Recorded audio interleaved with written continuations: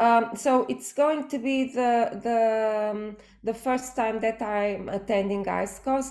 I had already heard about it through some of my colleagues. I'm very excited to go and to be part of it. And why the reason for that is that really it's one of the most comprehensive or the most comprehensive meeting addressing the spinal cord in many different manners. So I'm pretty sure that I'm going to learn a lot, because as a scientist, many times we lose a bit the perspective what it is for a patient to live with a spinal cord injury. So I think that this type of interaction and this type of knowledge will certainly be very, very helpful for me and my team to know in which direction to develop our work.